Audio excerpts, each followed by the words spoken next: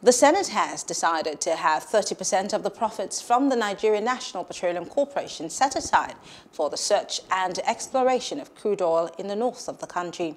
This is part of the recommendations captured in the Petroleum Industry Bill presented by the Joint Committee on Petroleum Downstream, Upstream and Gas.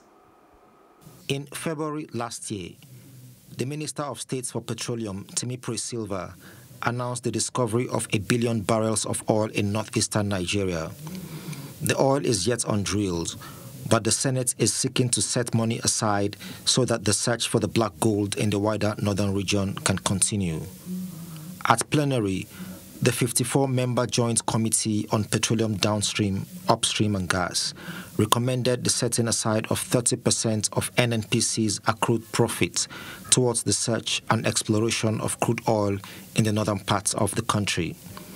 The committee's chairman, Senator Mohammed Sabo, says this will enable the country to take advantage of threats to the funding of fossil fuel projects.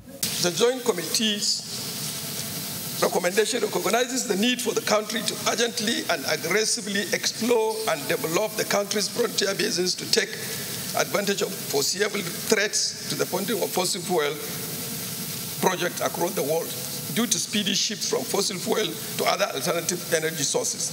To this end, the committee recommends funding mechanism of 30% of NNPC Limited share profit and profit gas as in the production sharing profit and the risk service contract to fund the exploitation of the frontier basins.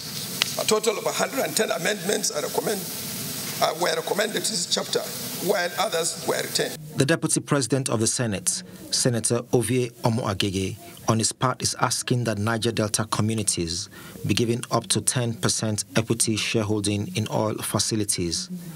He also wants the money paid as penalty for gas flaring to be used for the rehabilitation of host communities.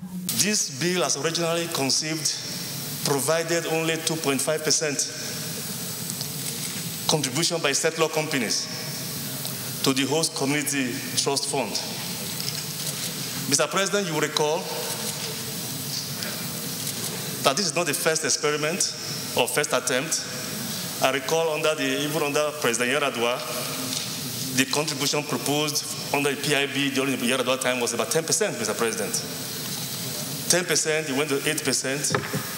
So our people were taken aback when we saw only 2.5% in this bill. But because of your leadership, the leadership of the Senate leader, Mr. President, they've been able to move this up to 5% contribution by settler companies into the host community trust fund. Some experts believe that the Petroleum Industry Bill, when passed into law, will attract capital investment to the oil industry. They also say it will strengthen accountability and transparency, but there are skeptics. Hello, hope you enjoyed the news. Please do subscribe to our YouTube channel and don't forget to hit the notification button so you get notified about fresh news updates.